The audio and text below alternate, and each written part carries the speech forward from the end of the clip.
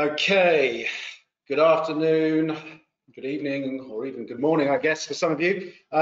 Welcome to this week's live analysis session with me, Patrick Munnelly. If you can hear me and see the Tickmill welcome screen on your screen, can you just type a Y in the chat box? And we will get going. Okay, so before we get into today's charts, as always, want to pay attention to the risk disclaimer and understand the inherent risk involved in trading any financial instrument.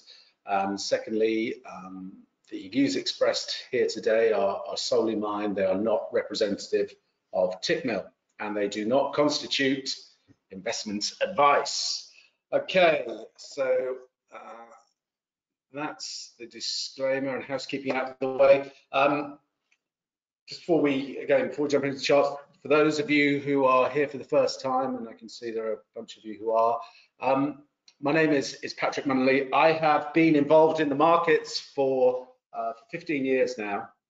I wasn't always involved in financial markets. After I graduated, I went to work in London in the city for a public limited company, consulting firm, and after a few years there, I left with a couple of the other guys who I worked with, and we did a startup, a technology executive search firm, and we experienced some pretty rapid growth over a 4 to 5 year period, and I eventually cashed in my equity stake in the business when we merged with another firm, and so I had a bunch of time on my hands and some chips to play with, and started to explore my passion for markets. I'd had a front row seat to the dot-com boom and bust, seeing guys make and lose a fortune quite literally overnight, and I'd always been interested in markets and had friends who'd gone to work in investment banks and hedge funds, and so I started to basically dabble / gamble in the S&P 500, day trade in the S&P 500, in a market that was pretty much just going north, and I caught some lucky early breaks, started to make some solid and then really quite some significant gains.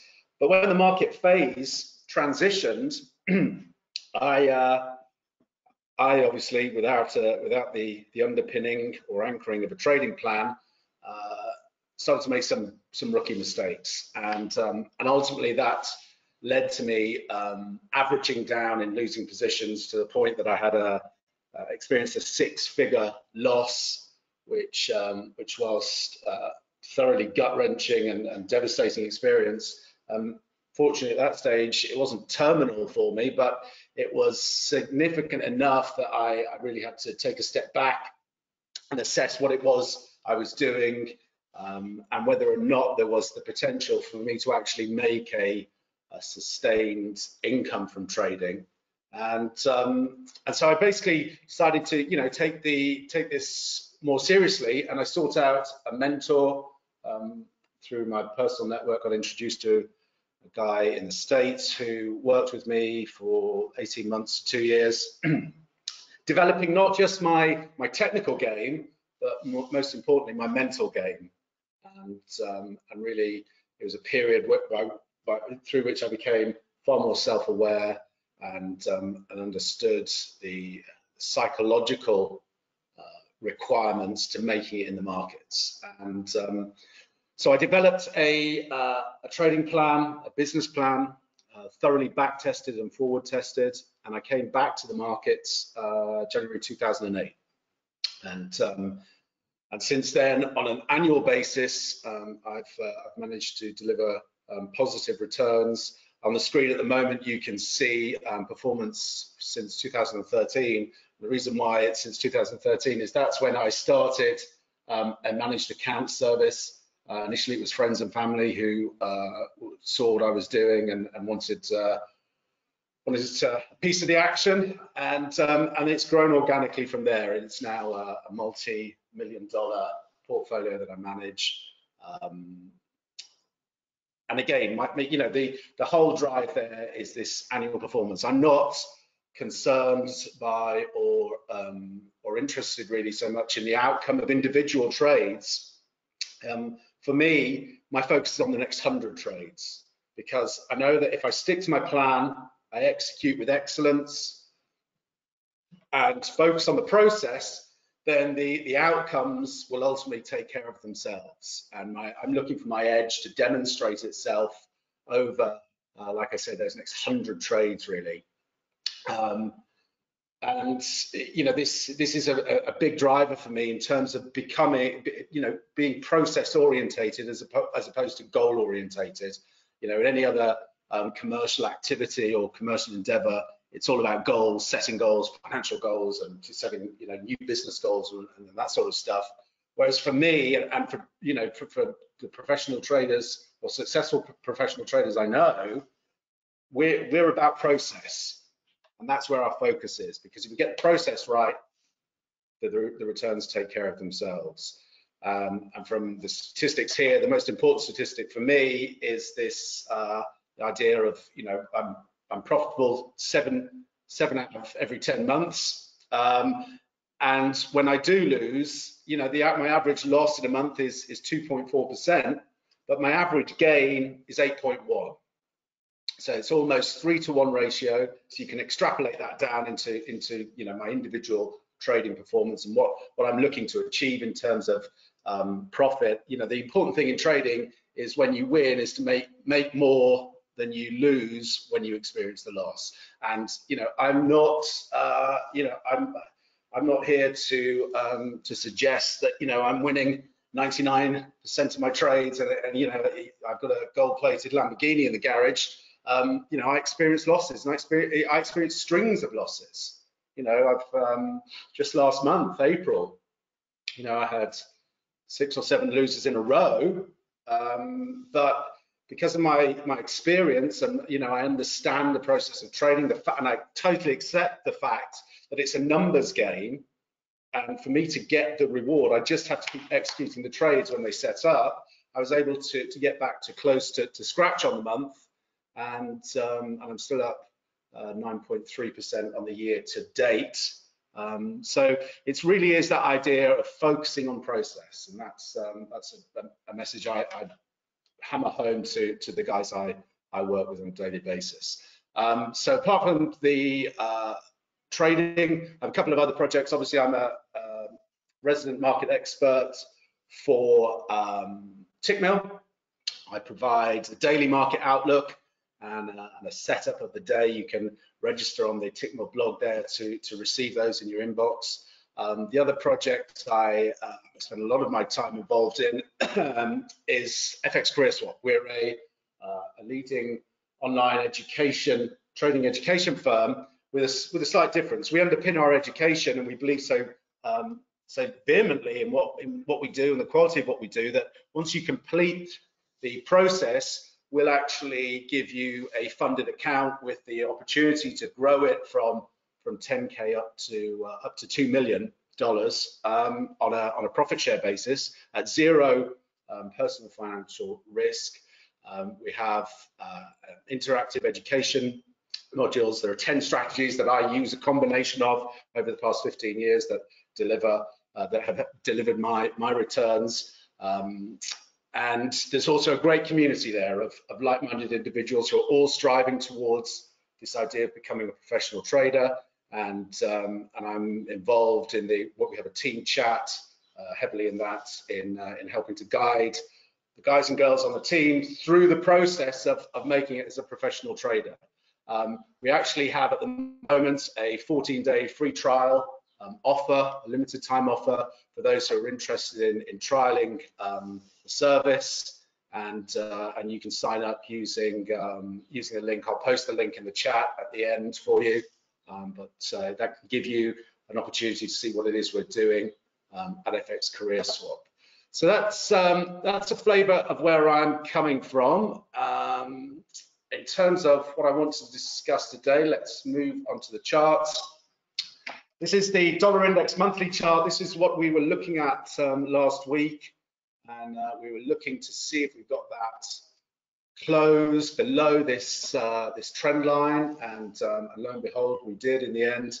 And I suggested last week that we likely see some back and filling now. That May has, from a seasonal perspective, tended to be very strong for the dollar, and I've had some dollar longs in play this week, and we're backing and filling as I've anticipated. Ultimately, what I'm looking for is the vast amount of liquidity that are being channeled into the market via the various guises of the Federal Reserve. We're looking at $3 trillion flooding the markets over this next period. I believe that that's going to lead to some dollar weakness in certainly. I think we'll see, maybe not during the summer months, but as we head into the election period in the US, I think we'll start to see this dollar have a bit of a wobble, and I'm certainly looking to trade that from the short side. There are, if you look back through the recordings on YouTube, I've posted these slides a bunch of times about where I see these dollar cycles. This is explaining the liquidity that's being plowed into the market, and how that should ultimately impact this dollar, and we should see certainly some trading opportunities on the short side of the dollar. Like I say, we're now after having these dollar longs, I got a buy signal on Monday, and I've traded up into this trend line. I've taken profit on those dollar longs. I'm watching to see how we react now at this trend line. In a minute, we'll look at some of the majors, and you'll see they're all at, well, certainly the euro and cable are at this inflection point. We'll see we've had a break just above it there, running some stops. We'll see now if today we get a reversal in the dollar and potentially head lower. Now, if we get a close above the trend line and we take out the trend lines, I'll just show you those to you. This is the trend line we're sitting on in terms of cable. We had a run higher earlier this morning on the BOE. We're now backing and filling a bit here. But if we can defend, or if bulls can defend this 123 area, then I see the potential for another leg up here, and an attempt to challenge this 128 area. The 128 represents the 78.6% retracement of this decline. We've also got the monthly R2 up there and the weekly R2. But to get confirmation for this, I need to what I'd like to see is a close back above the near-term volume weighted average price. So that's currently coming in around 124.20. So to get confirmation for this potential move, we'll need to see that close. If we don't get the close, if we fail below the trend line here, then similar to the story in the dollar index, then we can look for initially an equality move, which would put us back down testing 122. And if buyers fail to show up there, then we've got a lower downside objective here. 50% retracement, 161 extension of this structure puts us at 120. So we're at an inflection point, a decision point for the market, and we're going to see how that plays out over the coming sessions. And similarly in the euro, we're sitting at this trendline support. You can see the momentum studies here are also sitting on trendline support and starting to just tick back up a bit. So I like to pay attention to these trend lines in terms of the momentum studies, and we'll see if there is an opportunity for the bulls to step back in here in the euro, as we're sitting on the monthly S1 and this trendline support area. We haven't quite tested the volatility support bands, but we'll see how we trade over the coming sessions here. Obviously, with respect to the euro, I posted this in the team chat. We've got some massive option expiries between 108 and 109 going off today and tomorrow, and that's at the 3 p.m. UK time. It's called the New York cut. And so we likely see a bit of range support here for the euro based around hedging strategies by market makers with respect to those options. So I've put on an initial long here in the euro, and I'm going to use some of the profits available on the short side to give me some wiggle room here, and we'll see how we trade. But if we can get a reversal, certainly back up through 108.50 would be encouraging. Then I think we can head back up to test, certainly back to that 109, where we get those options rolling off tomorrow. So I think we're in, a 108, 109 range at the moment. However, if we close below 107.50, then again, similar to the cable story, 107.50 would be that would be a bearish development, and certainly then we'd be looking at low downside targets. So initially, what we have in play would be a move back into these range lows here. So this would be an equality move versus this structure. Can get it actually off here as well. So yeah, this is, if we take out 107.50 on a closing basis, that will be a bearish development for the euro, and then we need to be looking on the short side. Trade initial target down to this 106.30. The year-to-date lows would certainly be pressured there. But like I say, at the moment, with these options in play, we should see this 108 support area prove to be sticky in the short term, and then we'll see how the market responds once these options are rolled off tomorrow. Obviously, we've also got non-farm payrolls coming up tomorrow. We're expecting 2.2 million job losses, a staggering figure, and we'll just have to see. I mean, if that number comes in, if it comes in heavier than expected, then I think that could feed through into some dollar weakness, because that will obviously then suggest that the Fed are potentially going to have to increase their stimulus, and that should potentially weigh on the dollar. So keep an eye on those non-farm payrolls figures tomorrow. In terms of other markets I'm watching, the S&P 500 is one that's on my radar at the moment. Let's go here and see. So yeah, what I'm looking at with the S&P is we've held some symmetry swing support, and versus this prior corrective move here, you can see we tested back down into that area and got a reversal. If we pull it back further to this first leg here, you can see we pretty much held it to the tick, and we're seeing push higher. Watching this 28.70 on the closing basis. If we take out that level on a closing basis, certainly I think we can retest these highs at 29.69. And ultimately, what I'd be looking for is a run up into this resistance zone.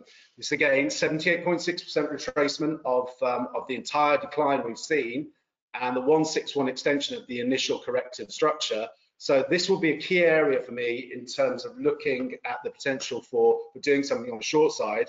I've played this over the past few weeks from both the long and the short side. I'm not suggesting that no one knows what's going to happen. Okay, and this is an important concept in terms of trading. I don't need to know what's going to happen next for me to make money over the long term. But certainly, if we get up into this area, I'd be looking at the opportunity to do something on the short side, and I could see us retracing. Again, 50% of the move would be a natural occurrence. So if we can get up there, 31.40, I can see us back trading into this 26.60 area. And who knows then, again, another key decision point, because if the bulls decide to step in and, the coronavirus pandemic news, with these economies reopening starts to look a bit rosier, then, all-time highs could be taken out.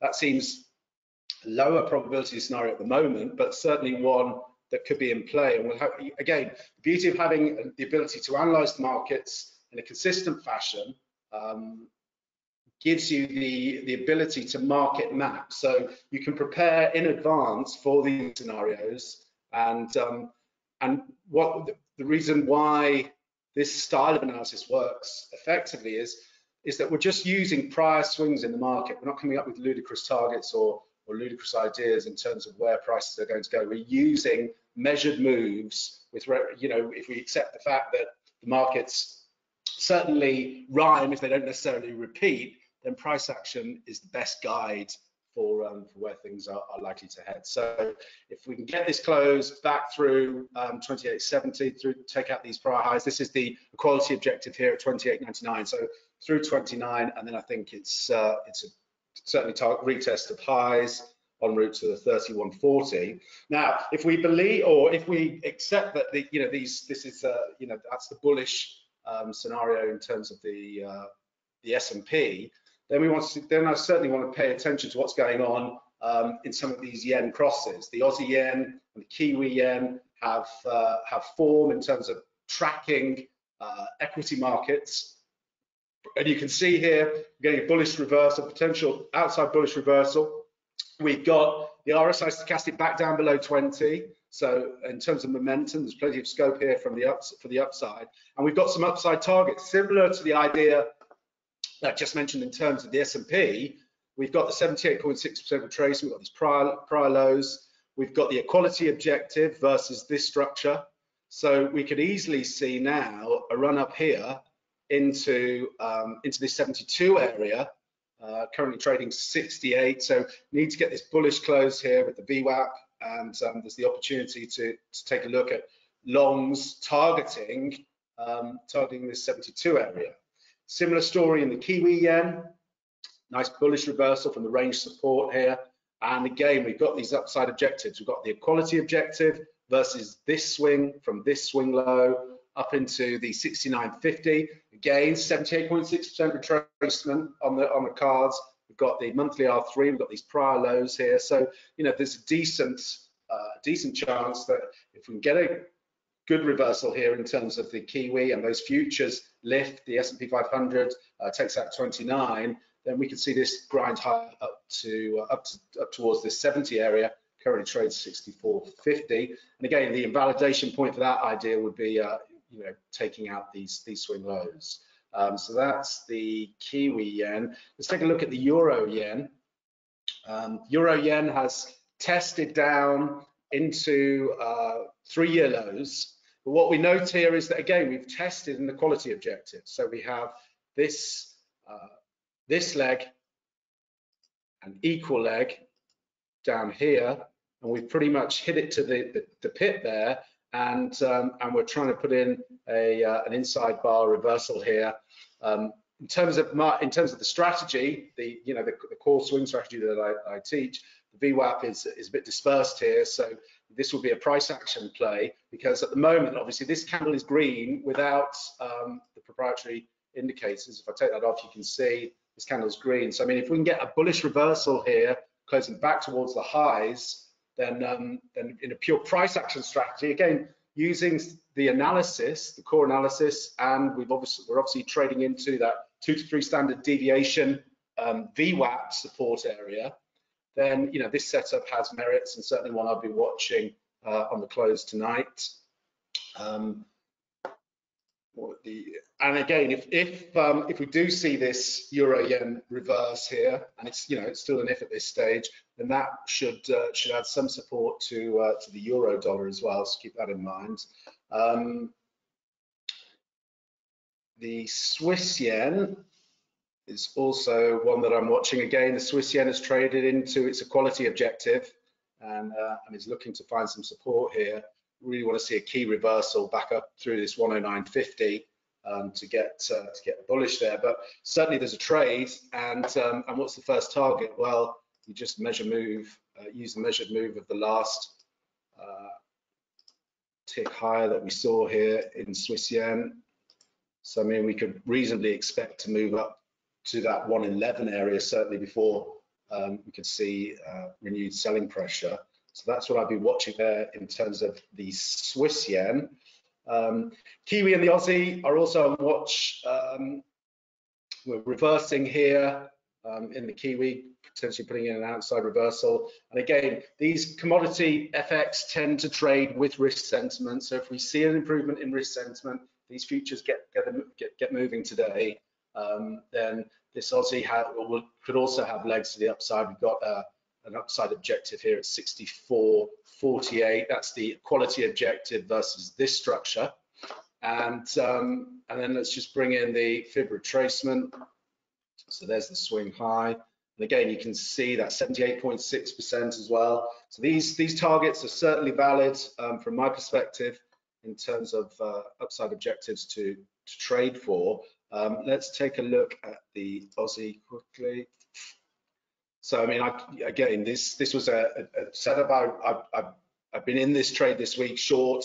Ultimately, break-even exit just wasn't really playing ball on the downside. Supported again because we haven't seen this S&P rollover. That adds support to these commodity FX. But the central tendency, we've got a bullish monthly VWAP. We're trading above the monthly pivot. Could take out the weekly pivot on a closing basis here. So again, there's a long opportunity here from a tactical perspective. And where's our target? Well, it shouldn't be a surprise at this stage, but what we're going to be looking for, what I'm looking for, is that is the equality objective.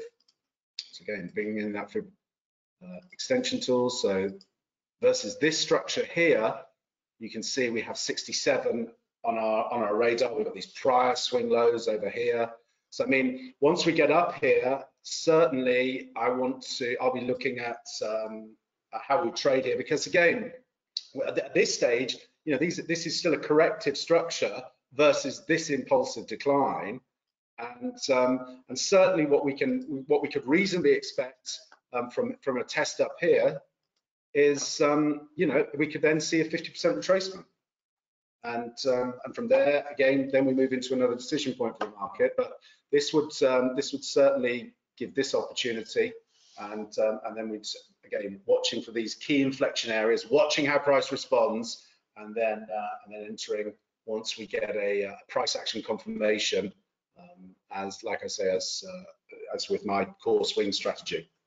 I think that pretty much covers the main opportunities I've got on the board at the moment. So I'm watching euro, sterling, watching the dollar index, all testing these key trend lines at the moment. So I'm going to be looking for opportunities to short the dollar here if we can get price action confirmation. If they break, if these trend lines get taken out, and the dollar gathers some steam. Let's just go back to the dollar chart.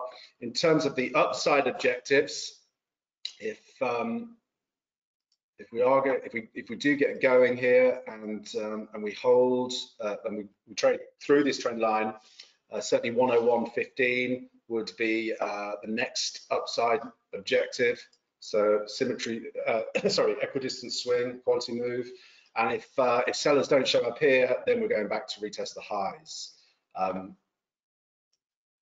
if we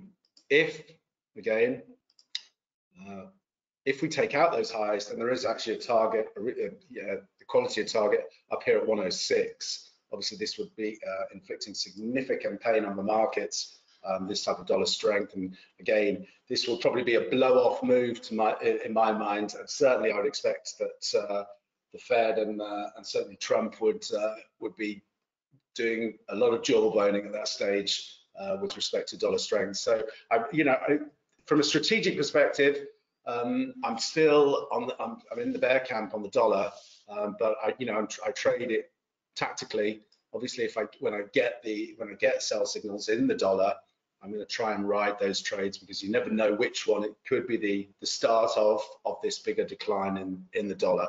But I'm trading tactically around that idea at the moment. Like I say, just all I've got running at the moment is a euro long, closed out shorts in sterling and the euro. So that basically brings you up to speed with where I'm up to. Are there any questions? Are there any charts anyone would like me to take a look at that I didn't cover that could be of interest? You can just type them in the chat box, and I'll have a quick look at them for you.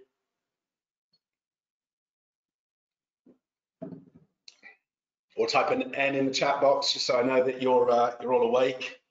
GBP AUD.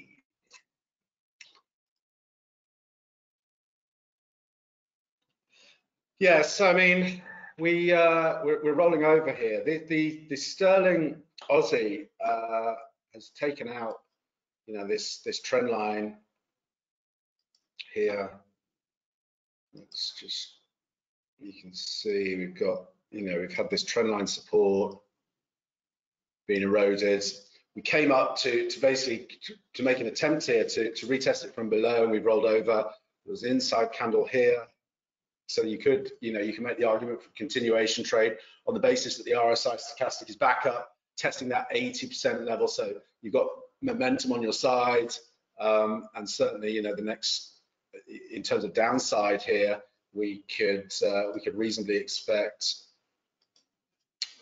an equality objective. So that will put us into this 186 area, and you've got that pivot cluster as well there as downside magnets. Again, the alternative scenario is that we base. Well, it doesn't, although it looks less likely at this stage certainly. But if we did, for whatever reason, find some sort of support here, then we could run back up, get that underside test, and still it would still set up this downside move. Equality objective even lower, down at 180, but it doesn't look like that's going to be the scenario at this stage. It looks like we'll probably break lower and make a move for this 186. Good stuff, Martinique, well done. Aussie Swiss. Yeah, I mean, so this one, again, if you just look at the Aussie complex at the moment, it's pretty much green across the board here for the Aussie. So I think we're on track here to certainly retest these highs. RSI stochastic is back down in the 20 zone and positively diverging. So I mean, the setup would suggest that we're probably going to take a look up here. If we bring in the retracement. So again, this idea of that 78.6% retracement zone, and what we don't have really here though is,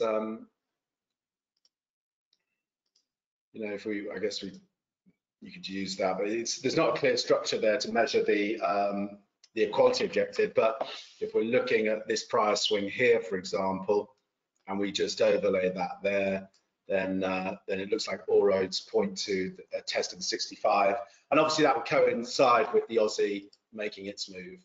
So when you're looking at those crosses, it's always useful to look at the major for your guides, and we can see here that we've got certainly got confidence up at this 67 level, and we'll see how we trade when we get up there. Okay, if there aren't any other questions, I'm going to wrap this one up here. Like I say, if you want to take advantage of the 14-day free trial for the Trade Pro program, please do so. I'll post the link now in the chat, and you can sign up there, and you can get. I can't post the link. For whatever reason, I can't post the link, unfortunately. But you can see the link there. It's fxcareer.uk/trade-pro-free-trial-patrick, and you can take advantage of the free trial and access all the information, and have access to me on a daily basis for the next 14 days. Okay, I'm going to wrap this one up here, guys and girls. Thanks very much for your time, and I hope this was helpful. And I'll see you all the same time next week.